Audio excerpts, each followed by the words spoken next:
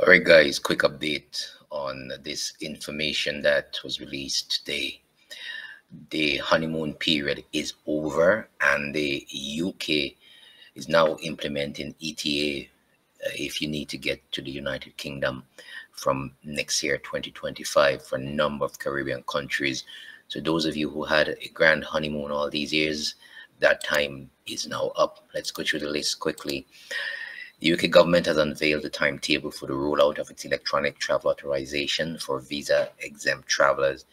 From January 8, 2025, tourists from Canada, United States, and 47 countries and territories will need an electronic travel authorization before traveling to the United Kingdom.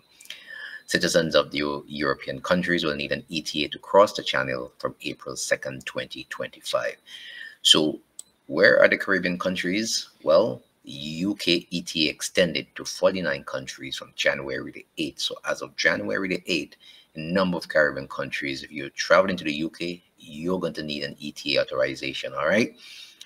In a press release published today, the UK government announced that nationals of 49 countries and territories will be able to apply for ETA authorization from November 27th, 2024.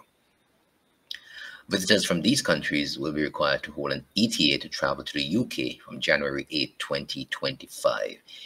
So here is the list of 49 countries affected by the first stage in the rollout of the ETA. Now I'm going through the Caribbean countries for you: Antigua and Barbuda, the Bahamas, Barbados, Belize, Grenada, Guyana.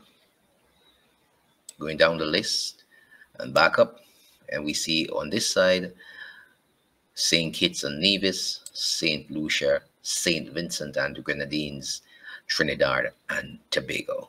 So these are the islands in the Caribbean that will need an ETA. As if you're traveling to the UK anytime from January 8, 2025, you're going to need that ETA if you're going to get into the UK. We had an excellent honeymoon period, and now that honeymoon period is over, and this is what the UK government is stipulating for individuals from these islands. All right. The ETA cost £10 or around 12 euro or US $13, and the ETA is valid for 2 years or until the passport expires. If it is less valid and allows multiple trips to the UK during this period, the ETA allows its holder to come to the UK for up to 6 months for tourism, to visit families and friends, for business, for short-term study, or transit through the country.